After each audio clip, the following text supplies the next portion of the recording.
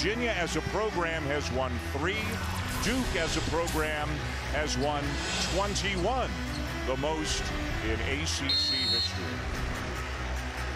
Outstanding officiating crew: Roger Ayers, Bill Covington, and Bert Smith, befitting a game of this magnitude. Virginia as the higher seed. They are in home white, Duke in visiting blue, and the Blue Devils control the opening tip.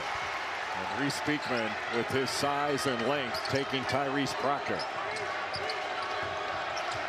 And tonight's starting lineups brought to you by CDW. The same starting 5: Jeremy Roach and the 4 freshmen in the starting lineup for Duke. Kyle Filipowski has had 2 magnificent games already in this tournament.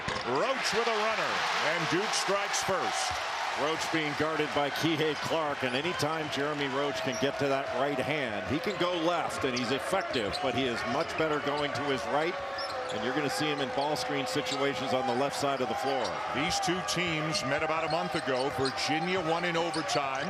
More on that later, as Beekman sneaks to the baseline, kicks to Clark, and they're using the entire shot clock, as they often do. Gardner out to Clark, got it off in time, hit the rim. So no shot clock violation, but it comes down to Duke. Well, it's usually Virginia that celebrates shot clock violations. That time Duke making them use the entire clock. Derek Lively the second. Oh, he looked like he had a seam. He went back and found it again. Derek Lively the second, his impact has been huge. And not just because of his size. He is a great shot blocker and rim protector, can really run the floor, and he is a lob threat. He only played 10 minutes in the loss to Virginia back in February. Has become a bigger factor late in the season. Armaan Franklin, no, and Filipowski down to the rebound. Franklin coming off that little fade screen and driving it. He had 23 points in Charlottesville the last time these 2 teams played. And has played well in this tournament as well. Virginia, as mentioned, put on a clinic against Clemson in the semis. Beat him by 20. Duke had to work harder than that. Beat Miami by 7 in the semis after blowing out Pitt in the quarters. Virginia beat Carolina in the quarters in their first game. Tyrese Proctor has played extremely well here in Greensboro. Leaves this one short, but how about the hustle by Mark Mitchell? Well, Mark Mitchell has played so well over his last 6 or 7 games. Very productive, averaging about 13 points per game, shooting over 55% from the field. Filipowski driving on Gardner, lost it, deflected out of bounds, still Duke ball. Derek Lively the second got the ball down low, and he had an opening to the basket but didn't take it, then got the same opening because Caffaro didn't adjust his position to stay between Lively and the basket.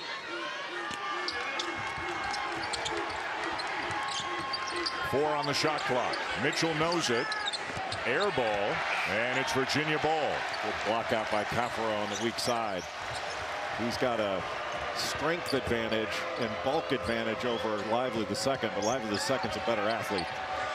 On the wing, Kihei Clark misses the 3. Tipped out, though, by Caffaro, who gets the start in place of the injured Ben Vanderplas, out for the duration of the season with a broken hand, as Virginia does something they rarely do, and that's turn it over.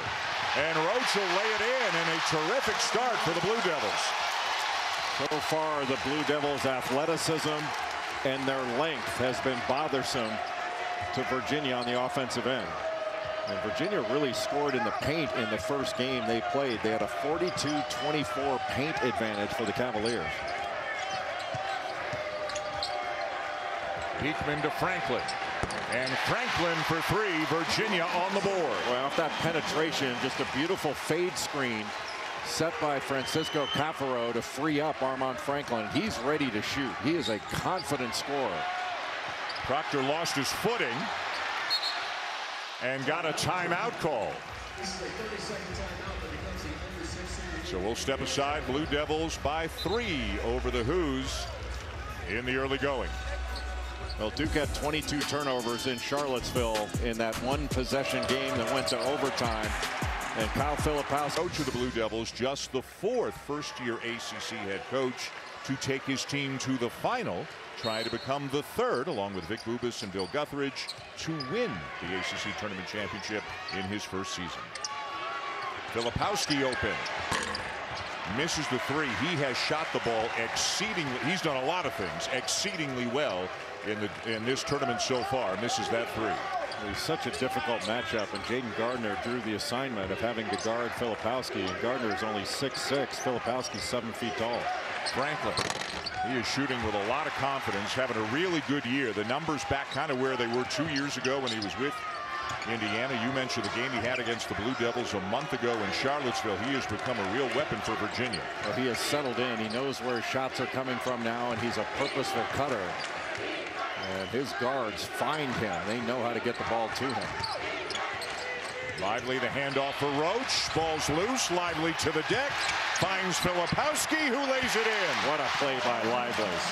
Not just to get on the deck and get the ball, but have the presence of mind to find a teammate. And who says you can't make an assist lying flat on your back? Duke by 5 in the early going. Virginia the 2 seed, Duke the 4 seed coming in. Beekman, good defense by Proctor. Clark. There's that little pocket pass, but Filipowski was there to stop Gardner from getting to the basket. So Gardner had to step out maybe a step or two further than he would like. And here come the Blue Devils in transition. So difficult to get anything after a rebound in transition against Virginia. They only send 1, maybe 2 to the offensive glass. They'd rather take away your transition than take the chance of getting an offensive rebound. Lively puts it on the deck into the chest of Cafaro. Good job by Reece Beekman to ice that ball screen. Filipowski, no. Cafaro did a good job just to stay stationary, not commit a foul. And back come the Who's. Beekman high off the glass. Cafaro the rebound and a foul.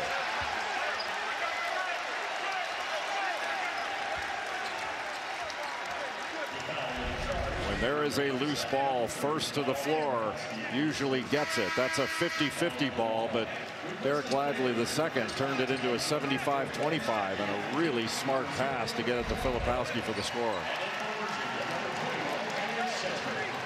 First subs of the game, Cafaro out. Caden Shedrigan, a guy who did not play a single minute in Virginia's last 2 regular season games because of the injury to Vanderplas. He is back in the rotation, and he's had 2 good games here in Greensboro. He's really played well. He's done a great job screening, then playing off those screens.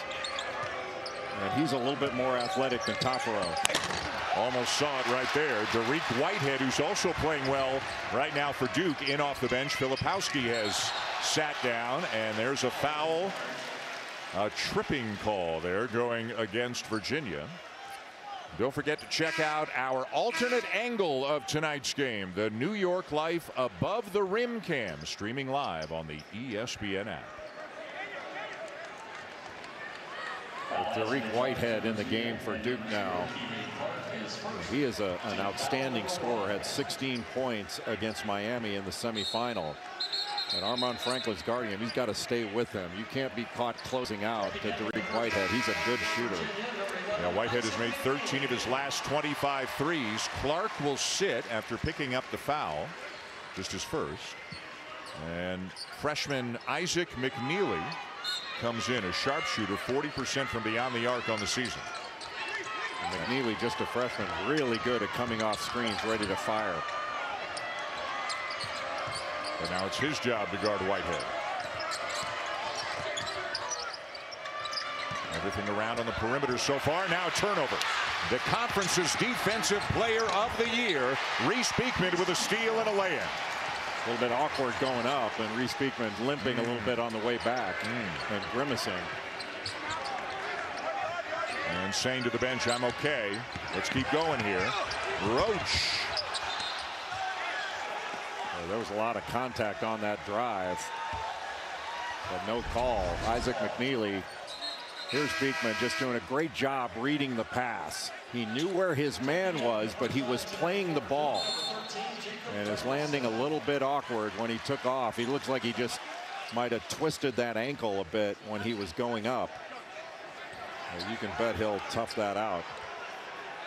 Staying in the game again. Kihei Clark is on the bench. I think Tony Bennett is asking about the held ball there, because the ball kind of stuck at the rim for a second and then dropped, but they did rule it a held ball before the ball dropped.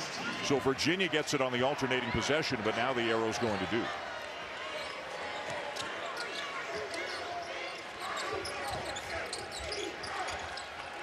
Virginia is so difficult to guard with all of their movement. They run their offense with pace. Duke switching certain exchanges. Now Roach on Gardner. Gardner the turnaround, can't get it to go, and Jacob Grandison down with a rebound, the grad transfer from Illinois.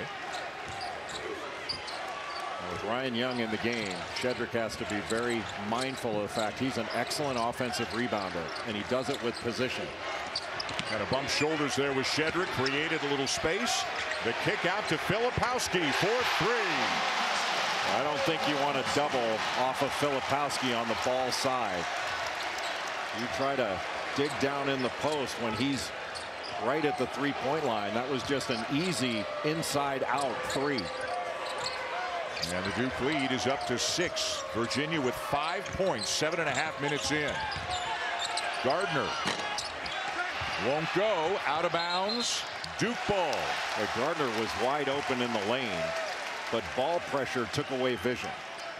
And if you recall yesterday against Clemson, Virginia cut them up pretty good, but part of that was there wasn't enough pressure on the ball. Right. If you let the passer see, a pass discouraged is just as good as a pass denied, and Duke is getting good pressure on the ball. Freshman Ryan Dunn out of Freeport, New York, into the game now to guard Filipowski as Jaden Gardner has gone to the bench. Ryan Dunn is an excellent defender, very athletic and long, but they're giving up some things offensively. Whitehead spins off the back of the iron, and the rebound down to Dunn. Right now in the lineup, Armand Franklin is the one you have to be most concerned about.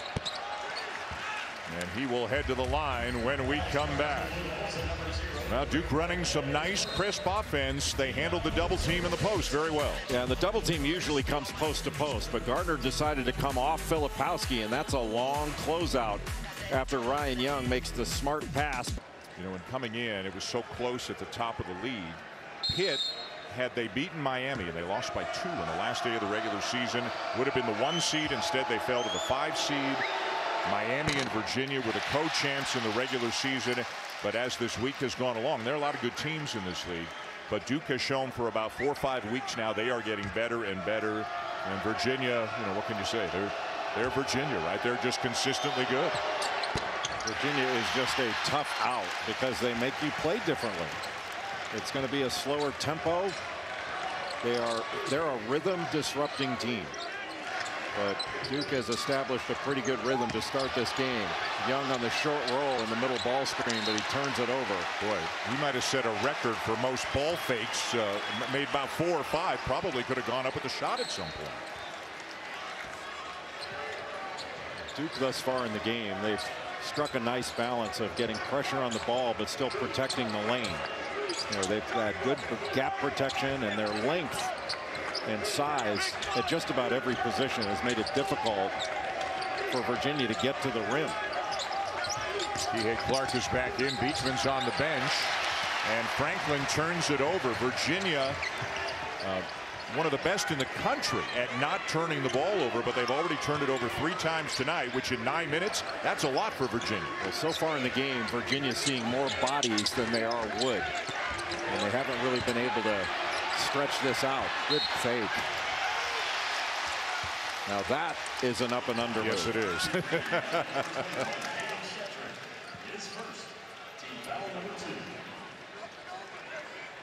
Champ Week rolls on ESPN a little bit later on tonight. The top 2 teams in the Pac-12, Arizona and UCLA, going at it. It's also available on the ESPN app, and 2 of the best players in the nation will be on the court. Jaime Jaquez Jr. and Azulis Tubelis. Joe Lunardi has both of these as 2 seeds right now. They might both wind up as 2 seeds tomorrow, regardless of who wins, who loses. But so it's for a championship out there, but it also could be, Jay, maybe the winner stays west and the loser has to go to another part of the country. Who knows, big picture, what it all means. Well, with the pod system, they should both be out west for the first weekend. That's an It's excellent just point. where they go if they win, where they'd go for the regional. Excellent point. Mark that down, folks. Excellent point. Virginia's made 2 shots in 9.5 minutes. 2 out of 10, 3 turnovers. They haven't had many open ones, and they've been jumpers when they've had open ones. Beekman, the jumper. It'll go. 13-7. Reece Beekman found it difficult to find open shots in the first game these two teams played. He was 2 of 11 in Charlottesville. But he's going to have to score in this one. He has done a remarkable job in recent games distributing the ball. 37 assists and 4 turnovers in his last 5 games coming into this one. Roach guarded by McNeely. Got the switch on that exchange. It's more of a ghost screen. Filipowski with Gardner on him, and the shot clock at 1. And a shot clock violation gives it back to the Who's. Virginia may be the only team in the country that gets a standing ovation from their fans on a shot clock violation. And it is definitely the only team in the country where we can see how many shot clock violations they have forced in their game notes. The great Eric John Bacher. That is the 26th shot clock violation forced this year by Virginia.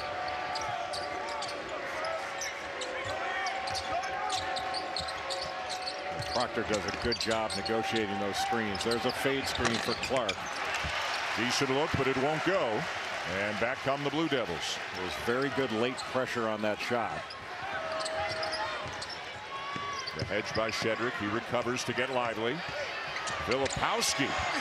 And that'll be a goaltending call. Count the basket. Hit the backboard first, and then Shedrick wiped it away. Pretty impressive stuff for a 7-footer. Let's go to Holly. Well, guys, right now you really see that Virginia is missing Ben Vanderplas. He is out with a broken hand. He broke it here in Greensboro on a post-up drill in practice before the tournament started. He had gone in a small lineup, and they had started clicking offensively when he got into that lineup. That's how they played against Duke the last meeting. Not only that, but he was a primary defender on Filipowski that held him scoreless. I see Ben talking to the guys, trying to help them with positioning and stuff like that, but I do think Virginia missing Ben right now, trying to get their offensive rhythm. Yeah, they are different whether it's Caffaro or Shedrick in there. Shedrick, the best shot blocker of the 3. Caffaro, the biggest body of the 3, but there's no question they lose some offense. Mitchell had it and lost it, and it's Virginia ball. Well, without Ben Vanderplas in the game and available, Virginia's not able to spread the court as much with that smaller lineup. Knocked away. Looked like as Clark was elevating with the layup, he tripped over somebody and fell at the same time. Beekman no. Shedrick the rebound. And Gardner wide open 12 feet away knocks it down. But that offensive rebound shows the presence of Duke's length and shot blocking ability. Shedrick was right next to the basket, but thought better of going up in that crowd. Just kicked it back out for a short jumper. Jaden Gardner, such a good mid-range shooter, averaging better than 17 points per game his last 6. Virginia's going to have to hit some perimeter shots. They are finding it very difficult to score in the lane against this Duke defense. Lively into Mitchell. Got a bit of a size advantage. There's the double, and there's the flush from Lively. The double team was small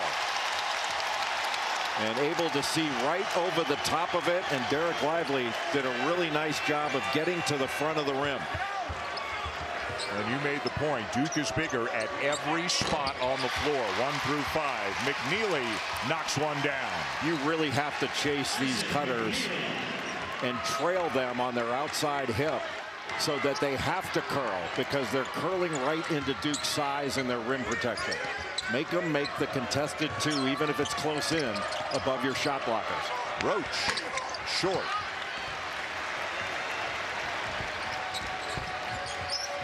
Virginia looks like they're finding a bit of a rhythm now with the offensive end, still trailing Duke by 6. McNeely again. Clark gets another good look. In and out.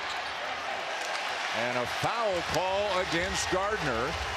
Virginia struggling from beyond the arc, and Duke with a 6-point lead. 6:45 to go in the first half. Well, Virginia likes to double in the post, but they got a switch, and you got McNeely on Mitchell. They come with the double, but it wasn't a big double. 24 hours from now, some great performances on the court this week here in Greensboro. The 29th time out of 70 years this tournament has been played here, and it's Duke leading Virginia by 6 here in the championship game.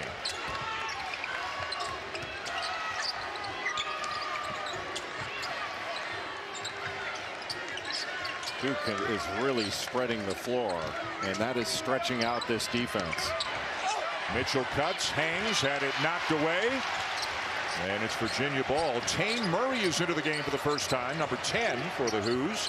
A 6'5" sophomore from Auckland, New Zealand, had hardly played for about 6 weeks. Came in last night, Jay, knocked down a couple of shots. Yeah, he had 1 3 in the first half. I thought the one in the second half was a 3 as well, but they called it a 2. But he had been 1 for 11 from three-point range on the season before he hit those 2 shots. Done. Too strong.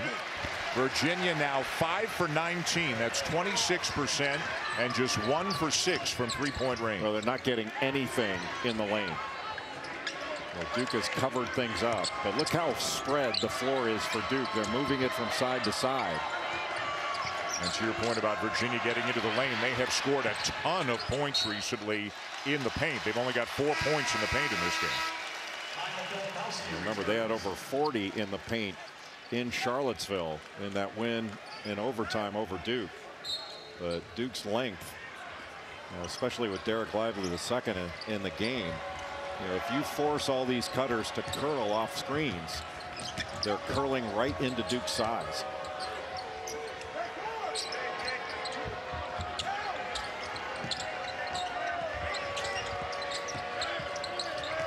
Roach on Beekman, shot clock inside 10. McNeely guarded well by Whitehead. Has to drive it, has to kick it. Gardner for 3.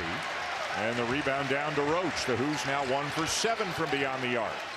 On the last 2 possessions, if Duke could have chosen who to shoot it, they would have chosen a 3 from Jaden Gardner and then a jumper from 17 feet from Ryan Dunn. Yeah, Gardner taking the 3 is not really part of the Virginia offense for him. A great mid-range shooter, but that was just his 3rd three-point attempt of the season. Long 2 for Whitehead. And you see glimpses. He's had injuries at the beginning of the season, then a leg injury in the middle of the year, and coming off the bench for Duke, but the talent is obvious, and seeing more and more glimpses of his ability. Yeah, I was going to say, he had 16 points. That was better than a glimpse. Like, that dude is a bucket getter, and he gets them on all 3 levels. Like, that's not an easy shot he just made. And another Virginia turnover, their 4th. Jeremy Roach got switched off onto Jaden Gardner and just fought him. He got low and used his leverage even though he was behind. And there was a little bit of pressure on Beekman and threw the ball out of bounds. So far, it's been Duke's defense that has really disrupted the rhythm of Virginia. Usually, Virginia's the rhythm disruptor. But I think Duke being able to spread the floor so effectively has spread out this pack line defense. They can't pack it. Running some offense through Lively. Looking into Filipowski. There's the double. There's the kick. Proctor for 3. Filipowski can just turn and see right over the double team. John Shire talked to us before the game, and the matchup in Charlottesville thought Filipowski was maybe rushing a little bit with the double. He, as you said, he can see over it, and he's made some nice decisions out of the double here tonight. He committed 5 turnovers in that game and was held scoreless. Clark turns it over. Grandison just took it right away from him and is fouled by Dunn. Nice Euro step there by Jacob Grandison, the transfer from Illinois, who's an excellent corner 3-point shooter. ESPN's exclusive presentation of college basketball is brought to you by Principal. When you take care of your team, they take care of business. At the half, the All-State halftime report. Reece and the guys will tell you about what went on in the SEC as Vandy lost to A&M. A&M into the championship game to play Alabama, and in the Big 12, how about Texas in the title game, dominating Kansas. And we got to get Reece and the guys, and you're one of the guys in this context, up to ESPN for everything going on tomorrow. So special thanks to our friends at Wheels Up for providing plane transportation for the ACC tournament, and I understand the reservation at Wheels Up is actually made under Reece and the guys. That's how it looks to me. You realize that was for advertising purposes only. Yes. That we've got tickets booked on a Greyhound bus leaving Greensboro at 11 p.m. and then we lose an hour with daylight savings time. Correct. So we are going to be. I'm going to be in a coach seat on the Dirty Dog next to a screaming baby. I'm a little gullible, but I'm going to call you out on this. It's true. I'm telling you. Let's go to Holly. I don't know how to follow up with that at all. Listening into that last Virginia huddle, I am told that it is important for them to do a better job with the post trap right now. They're bailing out of it and not getting a good double team in the post. That was effective in their last meeting. They've just got to be a little more strong with it. Also, unforced turnovers. They're making too many mistakes. That's uncharacteristic for Virginia. They've gone about 4.5 minutes since they last scored. Deflection by Whitehead and another Virginia turnover. Filipowski blocked by Shedrick. Terrific play. Filipowski drew the contact, but the block was up top. Good defense by Shedrick. Really what Virginia needs is to make a shot. And another steal. Whitehead ahead to Granderson, and he's fouled by Beekman. An intelligent play by Reece Beekman just to avoid giving up a layup. But Duke's pressure, its length, and protecting the lane. Like in years past, there was a switch there, so Derek Whitehead got switched off onto Jaden Gardner, but did a good job of breaking contact to get around and knock that ball away to get the deflection. But in years past, Duke might be a team that would get out in passing lanes. They'd force a lot of turnovers with their pressure. This year, they're more a gap protection team, and with their size, they can protect the lane, protect the rim, and put late pressure on shots and force you to shoot it over the top. And Virginia's having zero success getting the ball into the lane and scoring. And again, if you haven't seen the Blue Devils in, say, the second half of the season, they are a distinctly different team than they were 6-8 weeks ago. The loss in overtime in Charlottesville, the last loss they suffered, 8 in a row since then. Whitehead rattles in and out. Filipowski with a follow.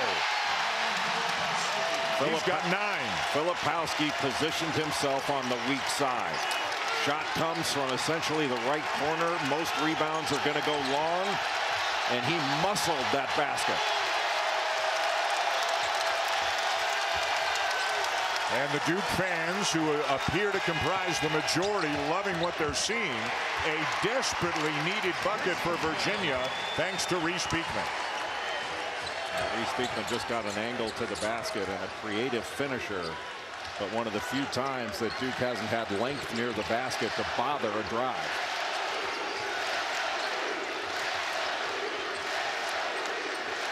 Look how spread out the Virginia defense is. It is stretched the entire 50 feet of the floor, but still they get a deflection and a turnover. We've said this on a few occasions. Feels like a big last minute and a half here of the first half. Can Virginia cut into this deficit? Clark will go to the line. But Virginia has had some openings with that little fade screen on a ball reversal, and that time Kihei Clark, rather than take the shot, just got a little ball screen, rub screen where he could get into the lane and decided to go off 1 foot to get that shot up and got fouled.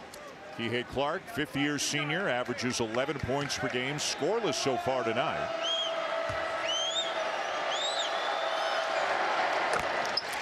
We'll cap off Champ Week tomorrow with a couple of more championship games on ESPN and the app. It'll be A&M and Alabama in the SEC championship at 1 o'clock Eastern, and then also 1 and 2 in the American with Houston and Memphis at 3:15 Eastern.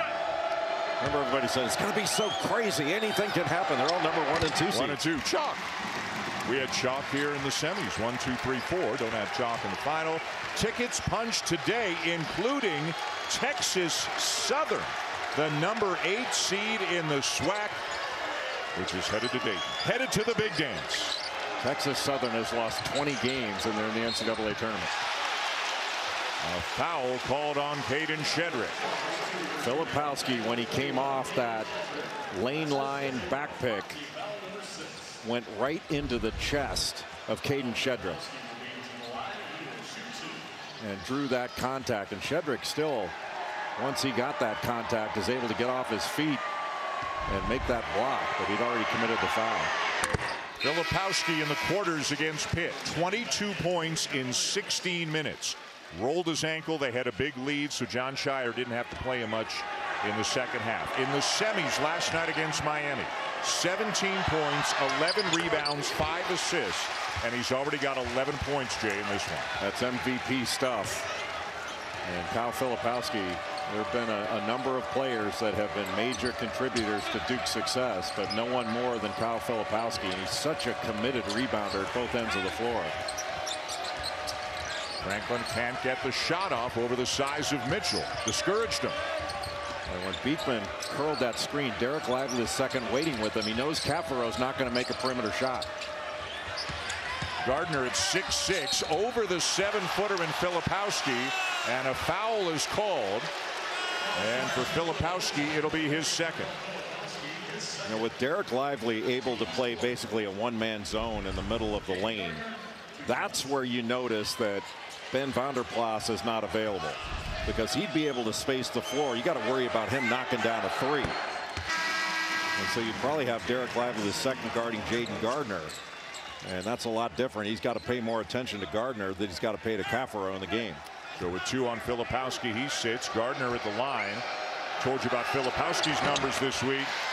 How about Gardner's? Had 17 and 10 in the quarters against Carolina. Had 23 and 12 last night against Clemson. And Clemson's a really good defensive team, and they've got size as well. But Virginia just cut up the Tigers with their movement, their screening, got anything they wanted. Really impressive to watch. Roach draws a crowd. Needs some help. Just forces it up. Nope, a 5-second call before the shot attempt, so it's back to the Who's. I was thinking, are they counting by twos out there? I mean, 1 Mississippi, yeah. 2 Mississippi. You don't see many 5-second calls. That was more. That seemed like more than 5 seconds.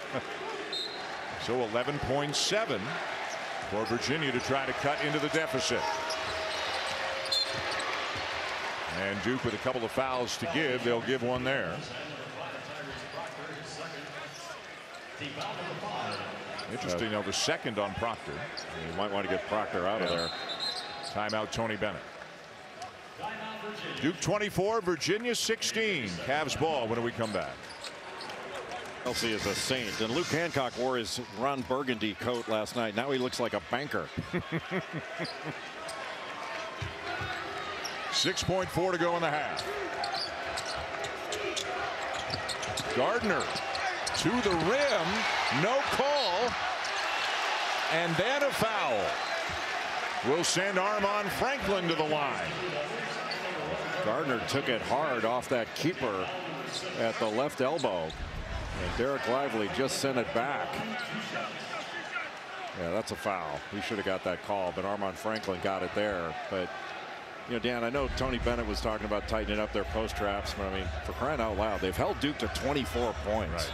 The problem's not their defense. The problem's the fact that Virginia can't score. I mean, Duke's defense has been excellent, and you give all the credit to Duke. But Virginia's only scored 16 points, with Armon Franklin having a chance to increase that here. They're shooting only 27%, and they've turned it over 7 times tonight. They average 8.5 per game. So they have not looked like themselves offensively. And that's part of the issue. You know, anytime you play against a great defensive team, and both of these are great defensive teams, your offense has to help your defense. You know, you turn the ball over, you cannot guard a run out. And Duke's had several runouts in this game. Roach has it, and the first half comes to a close with Duke up by 7.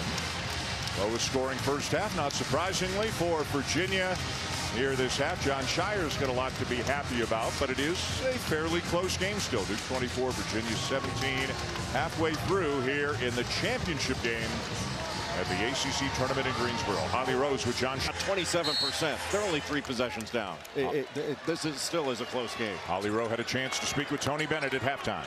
Well, Coach Bennett, the very first thing he brought up was the turnovers. That is just so uncharacteristic for them. They've got to hold onto the basketball, play with a little bit more poise and composure. That's what they normally do. He also said that they've gotten quality looks. They just haven't hit them. They've got to start playing with a little more confidence offensively. But he said, we live and breathe on the defensive end. He said, We've only held them to 24. We've done a good job there, but now we have got to take care of the ball and make the most of our possessions. They definitely have to do that. Thanks, Ollie. They also have to figure out a way to slow down Kyle Filipowski again. How about a guy his age, his size, making the plays he's making from the elbow? He has been so aggressive getting into the paint and to the rim in this tournament. Franklin with a great shot fake, and he knocks down the three. Like, talk about poise. That was a poised play with the shot clock going down, the shot fake sidestep. But Kyle Filipowski, John Shire ran a play for him on the left elbow so he can get that right hand and got all the way to the basket with it. Caden Shedrick starts the second half for Virginia instead of Francisco Caffaro. Just gives some more athleticism and a little bit better of a scorer. What a split of that. And a little bit too strong off the glass by Roach.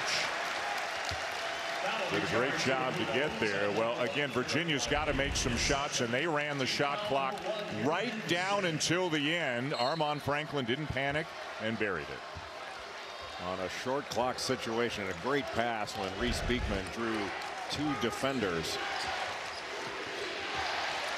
The chant of UVA now can be heard. Their fans have been pretty quiet so far tonight.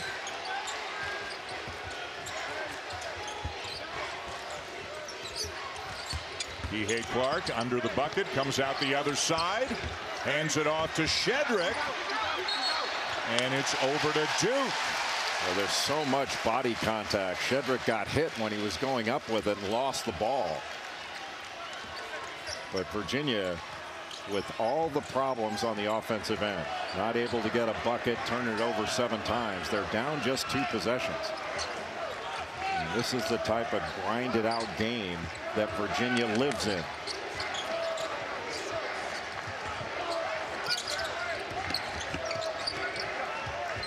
Proctor, who took over the vast majority of the ball handling duties when Jeremy Roach went out with the injury. It stayed that way since Roach has come back. Roach into more of a scorer's role since, and he knocks down the three. That was a heck of a play by Derek Lively II.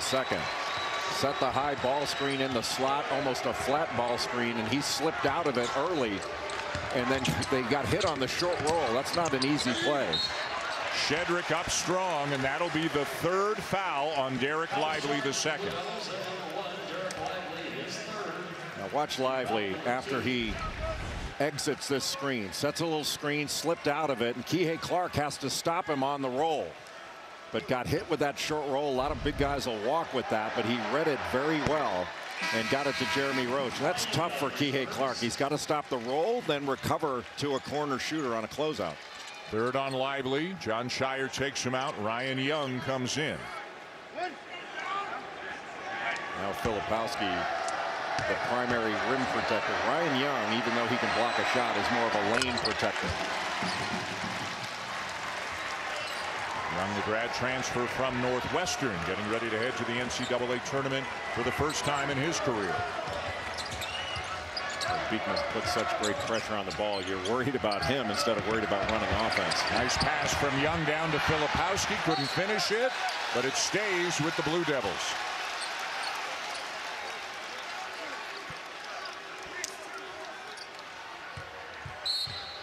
Duke just had so many. They have so many weapons on the floor.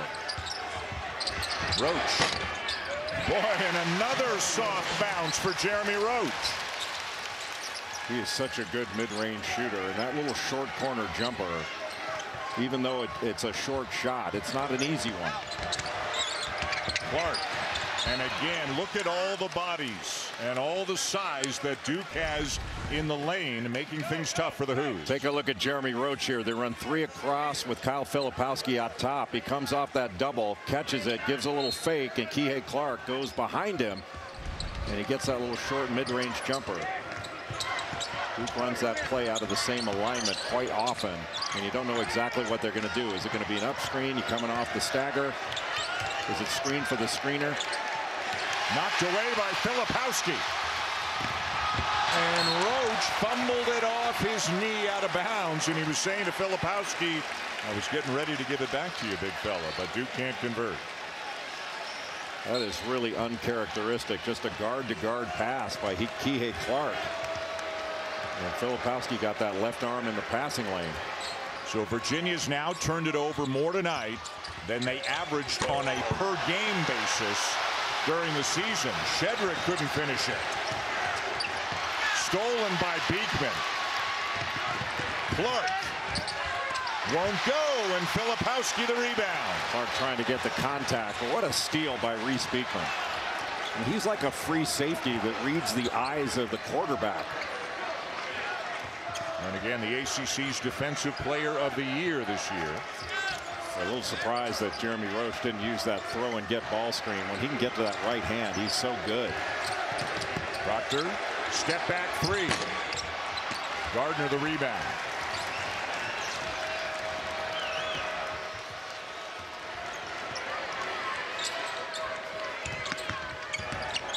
Beekman a little space. In and out. And rebound number 7 for Filipowski. Make it 8 for Kyle Filipowski tonight. Those are the open shots that are deflating when Virginia misses them, because they haven't gotten that many open shots. Proctor fouled on his way to the rim. Duke has extended the lead by a bucket in the first 4:48 of the second half. That he would join, and Mike Krzyzewski, Dean Smith, of course, way ahead of the group, but some great names on that list. Holly Rowe with a little background on how Tony Bennett first became intimately familiar with this tournament. Holly. Well, you know, he went to Wisconsin Green Bay and didn't really know that much about the ACC in his college days, but he came down here. He was playing for the Charlotte Hornets, and a buddy of his took him to the 1995 ACC tournament. And he said, I got there, I was with my girlfriend at the time, who is now his wife. We were sitting there, and he's like, oh, this is different. He said, I grew up in Big Ten country, in that kind of neck of the woods, and I just knew this passion for this tournament in this part of the country is as great as it's ever been. He said, now I don't take a moment of it for granted, especially when we won it back in 2014. He said, these are the moments you live for. He is fired up about what just happened under the bucket. 1995 here in Greensboro. That's when the great Randolph Childress just went off and had an unbelievable week. And back in 1995, there was no Big Ten tournament yet. So he lived in Big Ten country. Tony Bennett came down here when he was living and playing in Charlotte. And I'm sure, like you, Jay, the first time you saw this tournament in person, he was just kind of blown away by it. Yeah, once you experience it, the first time I saw it was as a player. Right. I mean, you saw it on television, but that's not quite the same as being here.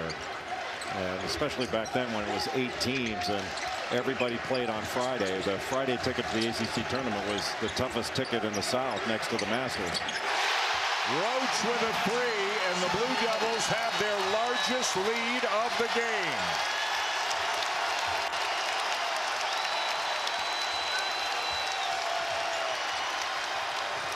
Well, when a shot goes down, it seems like the offense is clicking, but what's been most impressive about Duke, this defensive effort has been magnificent. Franklin, no. Shedrick the save. That was a tightrope walk by Caden Shedrick. Where does the offense come from for Virginia if they're going to get back into it? Well, that's one way. Just keep working. Well, that was a great second effort by Caden Shedrick. Tough to even make that catch off the little bounce pass to the middle of the lane, but he stuck with it and corralled that ball. The little pocket pass went right off his knees, but he got it and got fouled by Filipowski going up and still was able to make the shot through the contact. The foul, the third on Kyle Filipowski, who's been great tonight.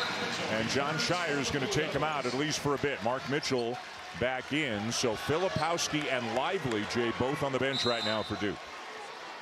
And that's an opportunity now for Virginia to attack the lane.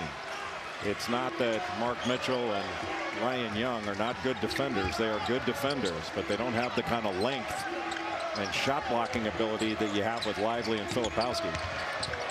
Mitchell can't get by Gardner. Now back out to Roach, who's already got a dozen tonight. Young drives and is called for the offensive foul, his second. I think John Shire looking at Ryan Young saying, well, what are you doing? Just lowered that shoulder and went right into the chest of Caden Shedrick. And now Young sits, and Lively is back in the game, playing with 3.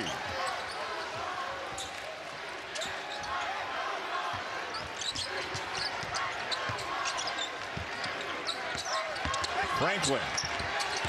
Gardner the finish, as crisp as the offense has looked in a long time for Virginia, to the point where John Shire wants a timeout. John Shire is not happy with that call that went against Ryan Young. He didn't feel that should have been an offensive foul, but a great play by Armand Franklin, drawing Derek Lively to block the shot, and he just drops it off. Duke didn't rotate, and the easiest basket of the night, but look how live to prep you for the day. At 6 o'clock Eastern, Reese and the guys take a look at the men's field of 68. Bracketology breaking it down at 7 Eastern. The women's selection special at 8 Eastern, and then at 10 Eastern, even more coverage of both brackets. And again, our special thanks to our friends at Wheels Up for providing plane transportation for the ACC tournament, to get all of our analysts and hosts and everybody else who is helping along with all the coverage this week back to Connecticut in time to bring it all your way tomorrow. Dan, you know what an admirer I am of yours, but this Reese and the guys thing has to end. We have names. Let me take yours down to start. And yours is? Yeah. Reese's eyes light up when you say, you know, I might go Reese and the guys tonight. Bonds and Seth, not so much. Roach blocked by Franklin. What a play. Roach is so good off ball screens when he goes to that right hand, and Franklin just timed that beautifully and blocked it right out of his hands. This feels like a big possession for Virginia. Dunn, not really a shooter, so he doesn't take the corner 3, dribbles it in, kicks it back out. More effective in here, but he left it short. And an empty trip for Virginia, where they really had a couple of good things happening. Yeah, just a beautiful pass. Dunn just couldn't finish it. And you wonder if there's some footsteps that you hear as you get near the basket with Lively in the game. And that's where you feel maybe the loss of Vanderplas, right? If that's him standing in the corner.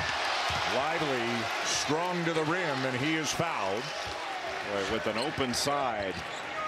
He exits those ball screens so quickly to roll to the basket, and that was just a beautiful pocket pass to Derek Lively II. Watch how quickly he sets the screen and exits out of it and opens up. Just a beautiful pass out of the open side, open corner ball screen action. Affair. Kyle Filipowski has been tremendous again tonight as we check tonight's game track, brought to you by Audi. This is 3 really good games in a row for Filipowski in this tournament, and this one's got to feel particularly good, Jay, because of what a struggle it was for him a month ago in Charlottesville. Yeah, I think it was the only goose egg he's had on the season, but certainly understandable. When you play for the first time against Virginia, it's a shock to the system, and having that experience of having gone through it is certainly beneficial. And for those that say you can't win with freshmen, I think Duke has proven that wrong in the past, as has Kentucky, but this team is certainly proving it wrong. T.J. Clark back into the game after sitting about 3.5 minutes for Virginia. And a foul on Derek Whitehead, his second, the 6th on the team. So next one would send the Hoos to the line, where they are not a great free throw shooting team. Duke is a far superior free throw shooting team. They're at 77% of the season. Virginia's at 70. And usually when you play against Virginia, it's not a high volume free throw game. But Virginia needs to see the ball go through the net. I mean, they've continued to guard, and that's what's impressive. I mean, holding Duke to 36 to this point in the game is impressive, but they just can't seem to get a score. And Clark having a tough night. That one wouldn't go down. He still has not made a field goal in this game. He is 0 for 7 from the floor. Well, with Clark, when he drives, you want to make him finish. And especially because of Duke's size and length around the rim, make him finish a tough 2 over somebody. But if you overhelp on him, he's such a good passer, he can spray it and then they can attack. But Duke's done a really good job defensively in this game, protecting the rim, protecting the lane. Lively down low. Left hand. Mitchell. Lively, another try. Kicks it out to Roach. Duke's offensive rebounding has been a staple all year long. One of the top 5 offensive rebounding teams in the country. They've run a lot through Filipowski tonight. Boy, a tough one. Misses the 3. Rebound Franklin. Virginia not a transition offensive team unless it's off of a turnover. There's just nowhere to go. Yeah. Usually that pass would be open, but Dariq Whitehead, Kyle Filipowski right there.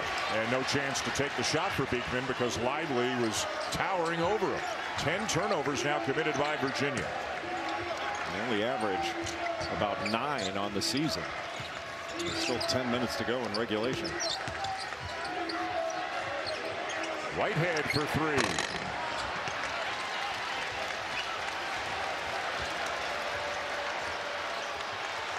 Still lots of time, almost 10 minutes to go.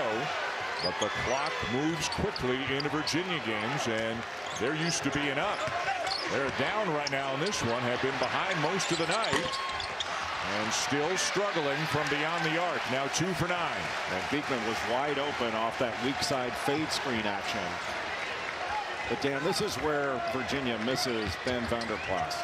To have a guy that can play the 4, the 5, that can make threes. Mitchell into Filipowski, and the lead grows to 11. Just a low cross screen. Filipowski open on the left block.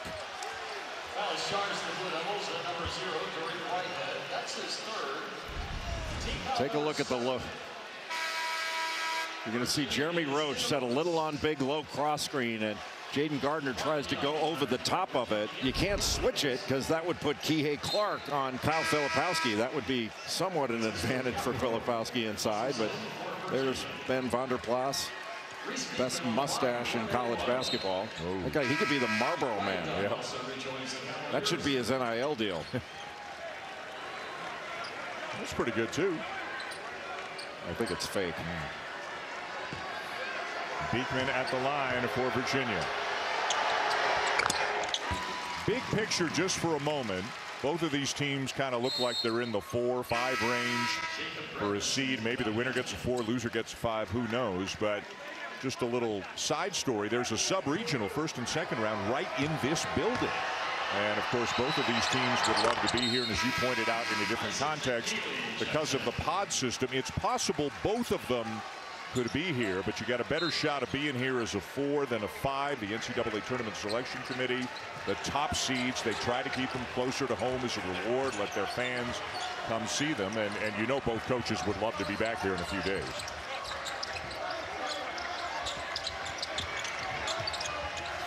Well defended cross screen. What a cut by Proctor. Dunn down with a rebound for Virginia. The give and go still works, just didn't finish it. A really nice pass by Young. McNeely. Usually that would have been a pocket pass to Caparro. McNeely, a good look. Yes. And all of a sudden, it's a 6-point game. Virginia just keeps grinding. And you have to be impressed with the offensive difficulties that Virginia has had, that they've continued to guard.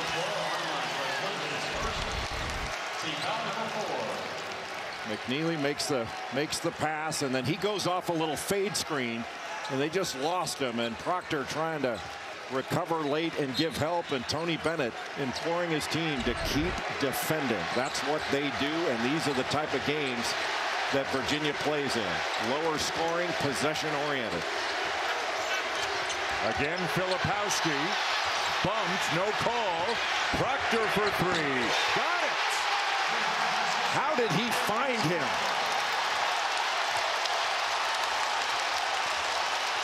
That was a next level pass by Filipowski, who's playing well in every aspect of the game tonight.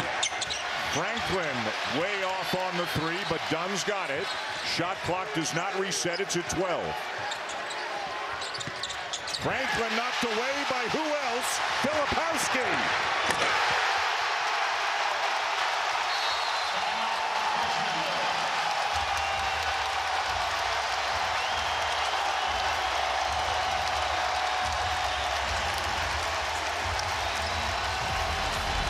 What a tournament he's having, Jay.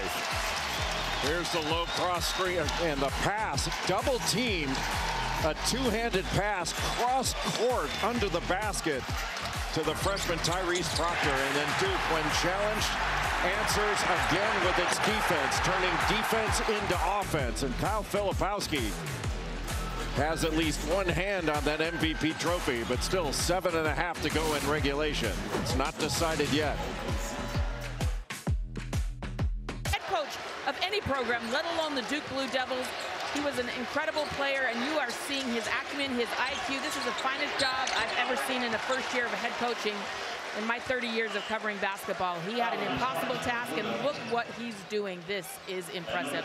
Parents looking on with pride, I'm sure. John still looks, he is a young man. He's 35 years old, but he looks younger than that. Taking over, of course, for Mike Krzyzewski. Played under Mike Krzyzewski, and now here he is with his team up 10 at the moment, with 7:21 to go in the ACC championship game. Looking at a very nice seed in the NCAA tournament. Well, John Shire did have some head coaching experience at Coach K's fantasy camp. The K Academy, but he was coaching 50 and 60-year-olds, so he had to take time out for Pedialyte breaks. Right. Yeah.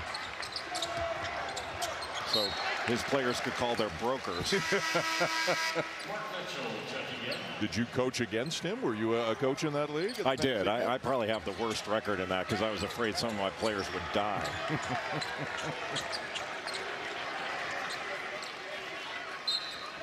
9-point lead. And again, the story tonight has been Kyle Filipowski. 17 points, 9 rebounds, 3 steals. He's soon to have his 15th double-double on the season. No other freshman's done that. Again, a guy his size, he's just making every kind of play you could make all over the court right now. Oh, the biggest point in the game for Duke. Again, that fade screen. But look, you have to pass out of it. He can't get all the way to the basket. Caparo doesn't look for his offense very often. Young down with a rebound. Physical defense by Ryan Young. But about the 8-minute mark to go in the game, when Filipowski made that pass to Proctor and then got the steal. It was a 6-point game, and then all of a sudden it was 11. And that might have been a backbreaker. Misses the 3 and immediately kind of looks over to the bench to say, that's on me. I shouldn't have taken that shot. Great footwork, little drop step after faking into the middle of the lane and getting done to adjust his position. Gets on the high side just a bit. And then he drop steps to the basket. Just beautiful footwork by the 7-foot freshman. And what a difference in points in the paint. 40 points in the paint for Virginia in the first game, only 10 in this one. Make it 12 as Dunn scores off the assist from Beekman. So right now Tony Bennett has gone small with Dunn and Gardner up front, and then he's got Clark, Beekman, and looking for some outside shooting from McNeely. Duke keeping the floor spread, going essentially high-low with Young and Filipowski. Filipowski turns it over. Clark is fouled and will shoot a couple. The foul going on Mitchell. Yeah, they got the second foul there, and that probably was better for Kihei Clark. He got fouled earlier, just didn't get called, but this way he shoots 2 free throws instead of taking the ball out of bounds, or actually it would have been one and one. There's more action coming your way next. The Pac-12 championship. Top seed UCLA, 2 seed Arizona, 10:30 Eastern time tonight. The Pac-12 championship presented by New York Life right here on ESPN and also available on the ESPN app.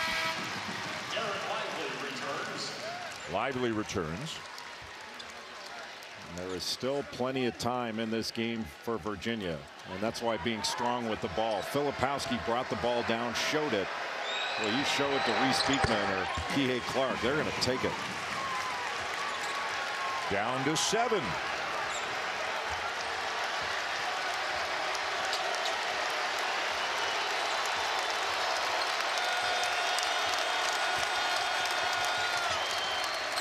Proctor into the paint, blocked. Dunn got it. Clark for three. And it's just not been Kihei Clark's night so far. Now 0 for 8, 0 for 4 from three-point range. What an opportunity after just an amazing defensive play to get something in transition. Now Roach splits the double. It won't go, but he's fouled.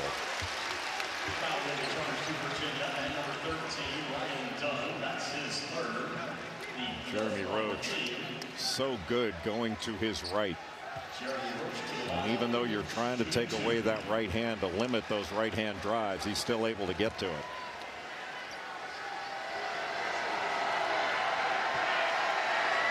Back at halftime, Holly Rowe gave us a report. She had spoken to Tony Bennett. One of the things that Holly reported from Coach Bennett was they're getting some looks. They're just not knocking down the shots they normally do. Unfortunately for Virginia, that has continued in the second half. And I just watched Kihei Clark during those free throws, visibly frustrated that he's missing shots he normally makes. Well, especially that last one. I mean, they have been getting some shots, but the truth is not very many. And they're certainly not getting much at the rim. You know, against Clemson, they were running Clemson off all these screens, getting layups. That has not been available in this game. And even there, you're taking a shot over Derek Lively II. And there's the double-double for Filipowski, his 16th on the season.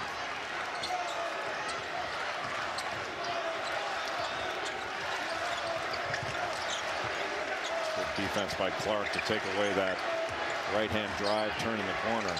Good fake. Filipowski steps in. Clark has it for Virginia. Somehow it's kept in bounds, and a broken play turns into a bucket. Boy, what a save by Reece Beekman. Not only did he keep the ball from going out of bounds, he saved it to a teammate, to Ryan Dunn. And I guess Ryan Dunn, I thought maybe he might have double dribbled, but I guess the ball hit the deck when he's trying to catch it. As it often does in Virginia games, that clock just keeps on running. John Shire will slow it down with the timeout here with 3:35 to go, and Duke leading by 7. Virginia with an opportunity on a semi-break, and it looked as if they might have thrown the ball away. It got tipped, and Beekman able to save it. But how about this, saving it to Ryan Dunn.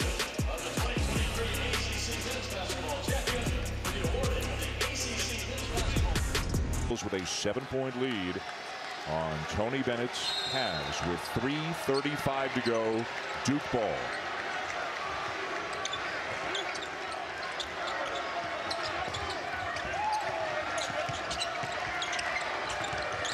Roach trying to get by Kihei Clark.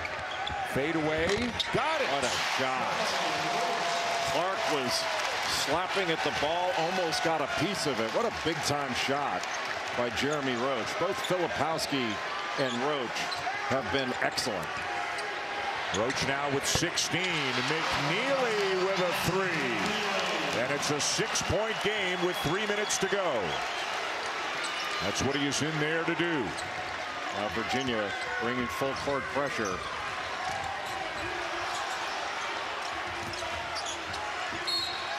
Foul on Clark. That'll be the 6th team foul on Virginia. Isaac McNeely, the freshman from West Virginia, just gets a little wide pin down, and Derek Lively II didn't get out to put a hand up. But Jeremy Roach going to his left. Watch Beekman, or excuse me, Clark almost got that ball when he was bringing it up to shoot it. It's a strong move by Jeremy Roach. Roach averaging 13. Now has 18 in this game. Finishing through contact, going to his right. What a big time play by Jeremy Roach. That puts him at 18 points now, with a chance to tie Filipowski for the team scoring lead in this game with 19, and he never took his eyes off the rim. And again, early in the year, he's doing a little bit more of the ball handling. Proctor's off the ball a little bit more. The injury to Roach, the roles kind of switch. And Roach has been, as he always was, very important, but in more of a scorer's role in the second half of the year for the Blue Devils. Mark Mitchell on McNeely. That's a lot of length. There's the fade screen. Gets the shot off.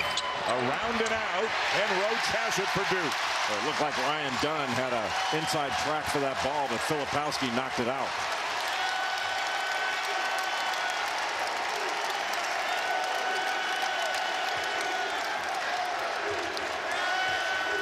The Blue Devils looking for their 9th consecutive win, playing their best basketball of the season right now. And inside 2 minutes to go, up by 9 as they turn it over. Numbers for Virginia. Beekman will finish. It's a 7-point game. Timeout, Tony Bennett.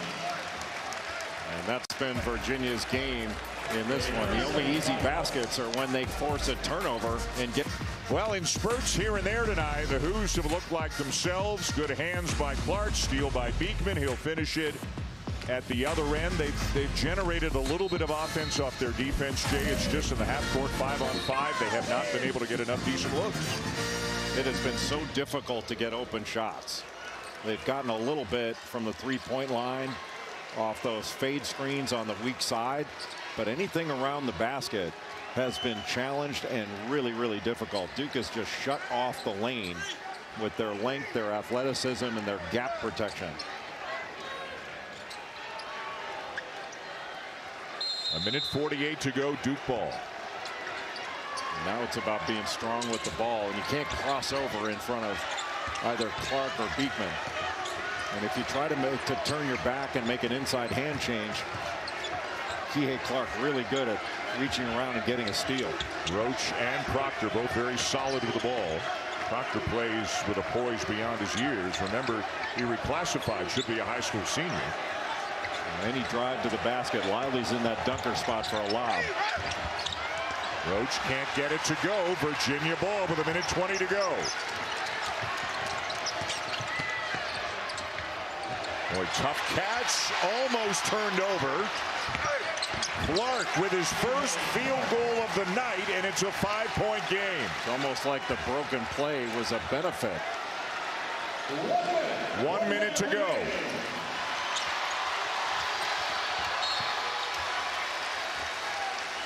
And a foul deep in the corner will send Filipowski to the line for 1-1. He's almost an 80% free throw shooter in the top 15 in the ACC.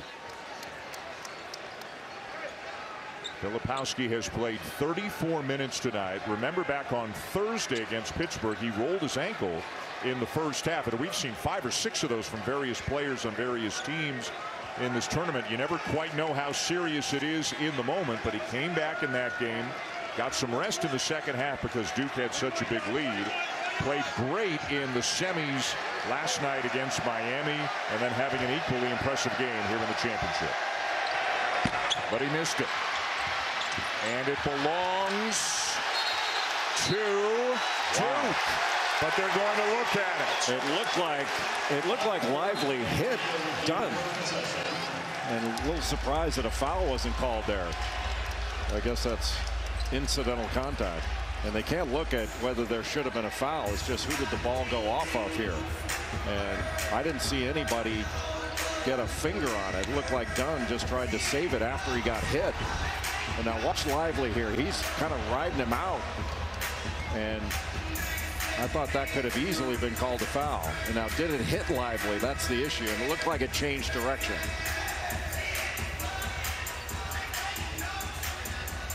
Now, did it hit Lively right here? No, it's hard to see it on that angle. But the officials may get more with this DV Sport replay than we can get, even though it comes from all the same cameras. And again, the call on the floor is Duke ball, so they would need some pretty strong evidence in their minds to overturn it. That was an awful lot of contact.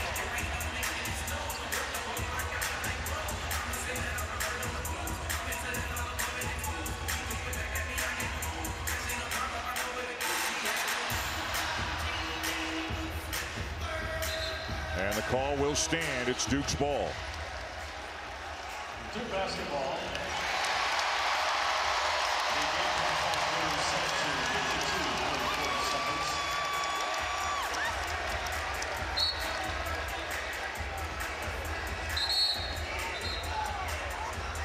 The officials trying to get the teams back on the court.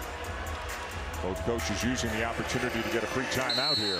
The whistles continue to blow as the officials are trying to get them. Here comes Virginia first. Well, the coaches are saying, hey, I wasn't watching TV. You were.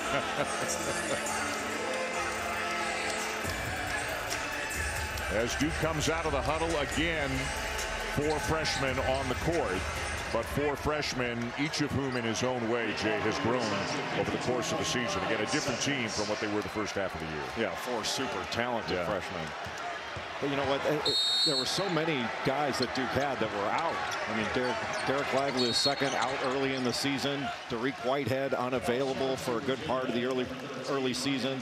They've had continuity lately. They've had an entire lineup together, entire team together, and that way they can develop together. As the great Mike DeGeorge tells us in the game notes, they are 17-1 when they are a fully healthy team this year. You didn't do your homework. You don't know his middle name? No. You gave us an Eric John. We know Bacher. Eric's. I know. Don't know Mike's.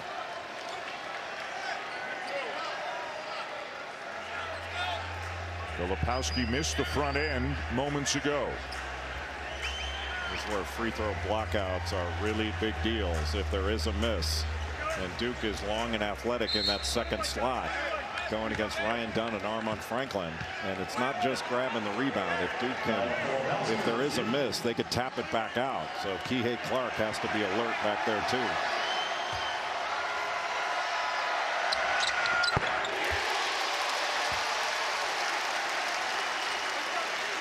John Shire's parents among the Duke fans looking on here in Greensboro. And John Shire's wife, Marcel.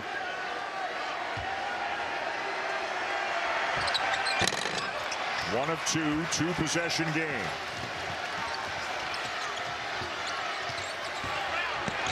Beekman the drive. It's down to 4. 44 seconds to go. A beautiful use of the rim to avoid the block shot by Filipowski.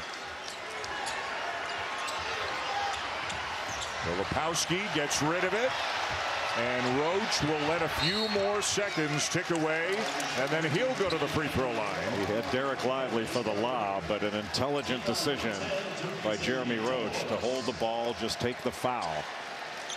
And now it's double bonus for a 75% free throw shooter on the season.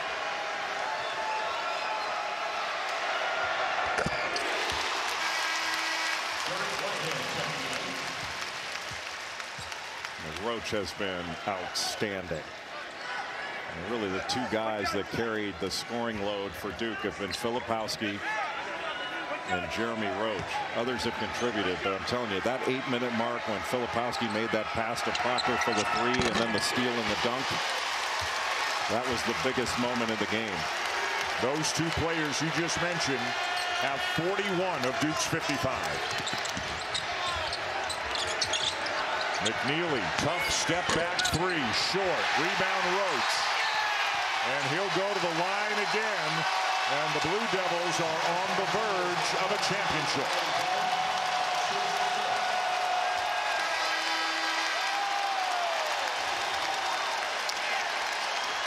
This Duke team was built on defense. The foundation was defense. And it emerged as an outstanding offensive rebounding team. But once healthy in the last 8 games or so, really it started in the game at Virginia. In a game that came down to a controversial call at the end. But I think the patience of the Duke coaching staff, led by John Shire, and the mature approach to let this team develop and keep everybody in it has really been one of the most impressive things of the season.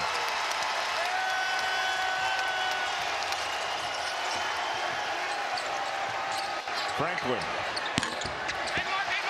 And as we said last night, their seed may not reflect their current level because they did struggle some mid-season. Like, say they're a 4. I don't know if this is the 4 you want to get when you're a 1. Who knows how it turns out, but every team wants to be ascending into the NCAA tournament, and the Blue Devils are certainly doing that. Well, it's got to be a very confident team. Roles have been defined. But this is one impressive defensive team whose offense has really blossomed over the course of this tournament.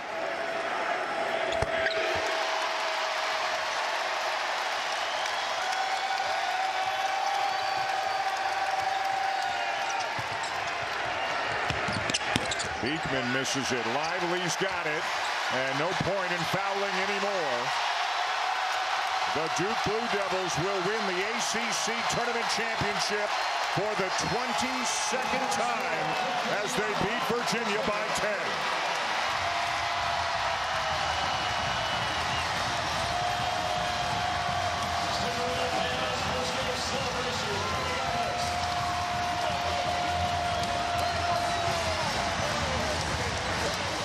Beating Pittsburgh, Miami, and Virginia on consecutive nights.